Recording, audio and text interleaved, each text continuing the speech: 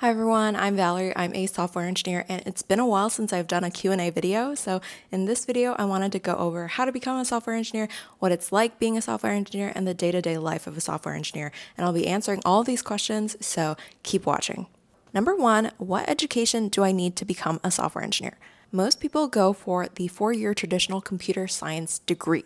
If you follow me, you know that I became a software engineer without a college education. I'm a college dropout, and I now work at one of the most valuable tech companies in the world as a software engineer. So if you want to know how I did it, keep watching the rest of this video. Question number 2, what programming languages should I learn first? Step 0 is to ask yourself, what kind of software engineer do you want to be? Do you want to be back-end, full stack, front end? Do you want to be a mobile engineer? Do you want to be a machine learning engineer?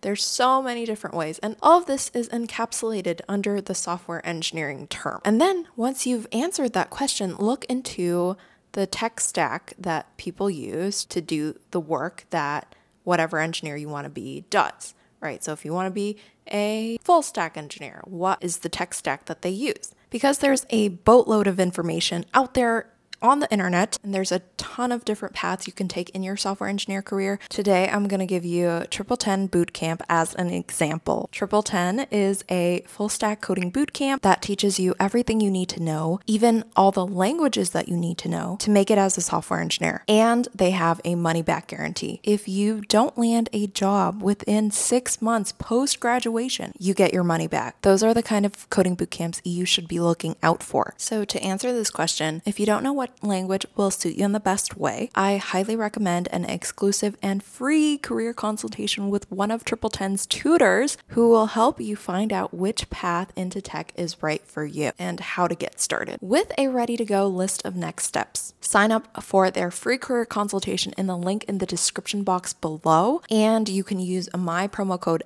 BABE for a 30% discount off of TripleTen's programs. Question number 3. Do I need a degree in computer science to be a software engineer? Although most people pursue a computer science degree or some kind of engineering degree and they get into the software engineering career, it's not required. I know plenty of people who are self-taught coders. Some of them learned on their own. Some of them went to a coding bootcamp that's virtual or in person, which is really helpful because a coding bootcamp is hands-on and you'll pick up skills you need to succeed in the industry. With bootcamp training, you can concentrate as much as you want on learning new skills and get the new profession you've been dreaming of in a short period of time. Bootcamps have many advantages and they all vary from bootcamp to bootcamp. But since we're looking at TripleTen today, I'd like to point out some of their advantages as an example. TripleTen has early hiring, meaning that statistically 53% of TripleTen students land jobs before graduating. Moreover, 71% of TripleTen's graduates acquire remote jobs. They have really high starting salaries when they land their new role. And of course, being remote, they can work from anywhere in the world. Among other things, TripleTen has a great rating, 4.8 out of 5 stars for excellence, so it's a top-rated recommendation for you. Number 4, are coding bootcamps a good alternative to a traditional degree? Yes, I think so. I believe that if you know what you want to do and you want to start learning practical skills that is used in the tech industry today, that is super up to date in the industry, you should go to a coding bootcamp. If you're unsure of what you want to do for a career and you want to spend some time, like 4 to 8 years in college, and you want to have the college experience, then definitely do that.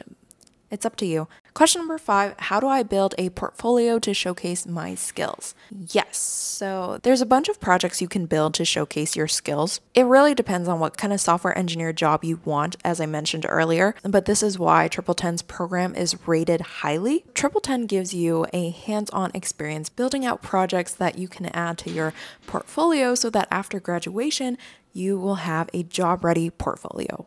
Question number 7, how do I find internships or entry-level positions? I like sites like WellFound. It used to be called AngelList. I like builtin.com. I like Google Jobs. I like LinkedIn Jobs. Those are really good sites. And of course, as a TripleTen student, you would get TripleTen's personalized support, one-on-one tutoring, personal success managers, and personal career coaching for every student. And I absolutely appreciate TripleTen's lifelong career assistance, where graduates receive ongoing support from their career advisors. Question number 8, how can I network with other software engineers and professionals in the tech industry? I'd say go to hackathons, tech events, tech meetups are really good. It would be helpful if you move to a major tech city. I know it's not accessible to everyone. It takes some money, but people have done it broke. I've done it broke. I moved because I knew that San Francisco had way more tech opportunities than where I was living. I took that risk to move. So moving to a major tech city is an investment in yourself as well. Question number 9, should I still learn to code? Okay. I would like to bring up an example. Nowadays, right, there's audiobooks, there's podcasts, there's text-to-speech readers. But do you still need to read? Yes, you still do need to read. Even though the machines are doing it all for us, we still need to read. There's videos, there's captions, but we still need to read, right? So I'd say the same thing for coding. I think just because ChatGPT can code for you, I was using ChatGPT the other day and it was hallucinating some code, or some code just didn't compile, right? So you can't completely rely on a tool to do everything for you. It's also the same with food. We have access to food everywhere. There's restaurants, there's fast food, there's grocery stores that make ready meals, and you can find food anywhere. But should you learn how to cook? Yes, because I have custom dietary needs. So to circle back, learning how to code, building things from scratch is a great tool for yourself and your career. Question number 10, what do employers want to see in job interviews? Employers want to see that you can code and that you can communicate while solving the problems in front of the interviewer. TripleTen has a super useful guide for this called Employers' Secrets for Success if you wanted to have more information about this, and I'll link it in the description box below. Question number 11, how much do software engineers make? TripleTen has done a lot of research on tech salaries and how their graduates have succeeded with their salaries, and here are some of the findings. It's really dependent on your location and your industry and what kind of role you're in. So for example, TripleTen graduates make definitely more than $100,000 a year, and it also depends on your location, your industry, and it also depends on your level, right? If you're a junior engineer, obviously you're making less than a senior engineer. For example, if you're a software engineer, the average salary in the aerospace and defense industry is $130,000 per year. If you're in San Francisco, your average software engineer salary is $174,000. Obviously, average can mean there's people making less and there's people making way more. This is just the average. You don't necessarily need to be location-based because you can work remotely. As a TripleTen graduate, finding a remote job is in your favor. Take a look at TripleTen's article here to see what city and location you want to be in, what industry you want to be in, and to see how much you can make. I will also link the article in the description box below if you want to check that out. Question number 12, how to network starting out in your career. I'm pretty introverted. Most people would not say so. Most people at work especially, they think I'm really extroverted. Because I'm scheduling lunch with them, I'm having coffee, I'm talking to people a lot. I recently made it my rule to talk to one person a day. It could be someone I know, could be someone new at work. If it's someone I already know, I'm basically deepening my relationship with them. I'm building rapport. If it's someone new, I'm oh, cool, I'm starting my connection with them and I'm getting to know them. It doesn't have to be a long conversation. Sometimes it's just, hi, how are you? Sometimes it can be a 10-minute conversation. Sometimes it's an entire lunch break. It's better to ask people about themselves than to talk about yourself. Because when you talk about yourself, it's oh yeah, whatever. But when you ask people about them, people love talking about themselves. Okay, so it's just, I ask people, about their day, about things that they've talked about before, and they naturally think I'm a social butterfly or something. But I'm not. Like, I am constantly exercising my social muscle, because I can get into a place where I don't want to talk to anyone. I'm shy. I suggest reading TripleTen's article called How to Network and Stay Sane, because they give some really great tips, and the link will be in the description box as well. What skills are most important for a successful software engineering career? The number one skill is problem solving. When I go into work, I don't consider myself a software engineer.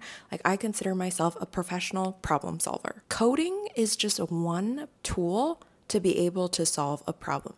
There's people out there solving problems without code, right? And so as a software engineer, you are a problem solver, solving things mostly with code. Other times when you're asked to build something, like you have to get the requirements, like what is the end goal here? What is the product manager or your engineering team looking for with this product? Like, what is their use case, right? You have to be asking all of these questions, and that comes with the problem solving skill set. I think another thing is it's very important to sit with the problem. I used to distract myself whenever it got uncomfortable. Whenever it was too hard for me to solve something, I would try to distract myself with my phone, or I'd go on my phone, or I'd go do something else, right? But now I sit with the problem until my brain comes up with something. I sit there and try to focus. It's very important to be proactive to try to find the solutions to the problems you're solving. TripleTen also teaches some great skills in their program, and they also have a special article on this topic, which also mentions problem solving. And they highlighted some more skills that are necessary, which I absolutely agree with, which is collaboration and communication and continuous learning.